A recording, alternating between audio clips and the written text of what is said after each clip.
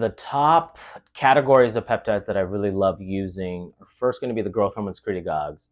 So if you want lean body mass, decrease in body fat percentage, and just overall body composition, you're going to want to use the growth hormone secretagogues. That includes CJ-ceapamorelin, that includes tesmorelin. This is where the GHRPs go, sermorelin. There's a lot of different growth hormone secretagogues. A little bit of science: it stimulates your pituitary gland in the brain to secrete somatotropes, which is growth hormone. So it increases it naturally or endogenously in the body. So it inhibits your inhibitory negative feedback loop.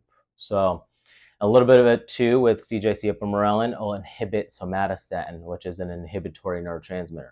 As growth hormone goes up, somatostatin goes up, binds onto growth hormone, and decreases it. So double combo effect of specific peptides itself. CJ-ceapamorelin is my favorite there. That's the growth hormone secretagogues. The weight loss peptides are going to be interesting. So you got AOD 9604, you got semaglutide, which is a GLP-like 1 peptide. You're going to have different types and different mechanisms of action with those specific peptides.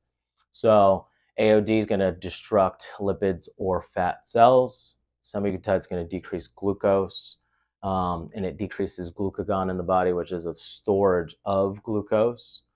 And it's actually going to destruct fat cells as well.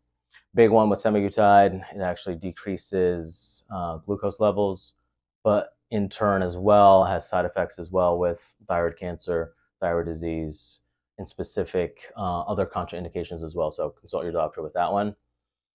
Then it goes into the anti-inflammatory ones. This Wolverine protocol, it's called as well, BPC 157 in combination with thymosin beta will increase its anti-inflammatory effects tenfold. So if you take both of those in combination, you actually want to high dose it. For dosing instructions, let me know. But typically I dose it pretty high 2 times a day. With that, it decreases inflammation in autoimmune diseases, joint issues, inflammation in general if you have underlying infection. Those are the big causes there.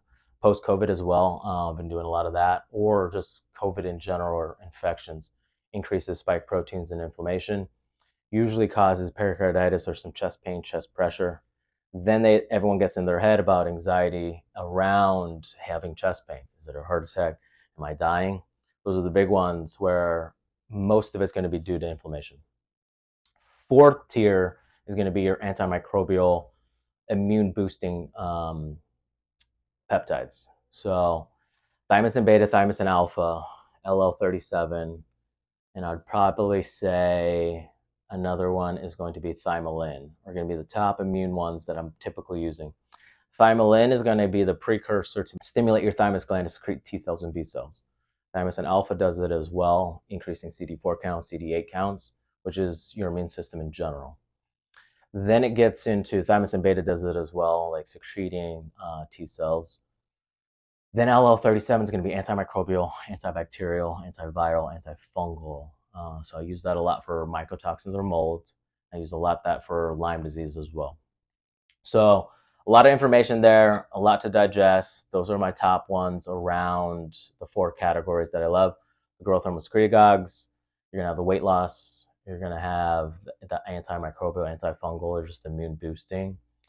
And then the other one, inflammation. So the Wolverine protocol. So inflammation, massively important there. If you need more information, there's other videos. Click the link below and subscribe.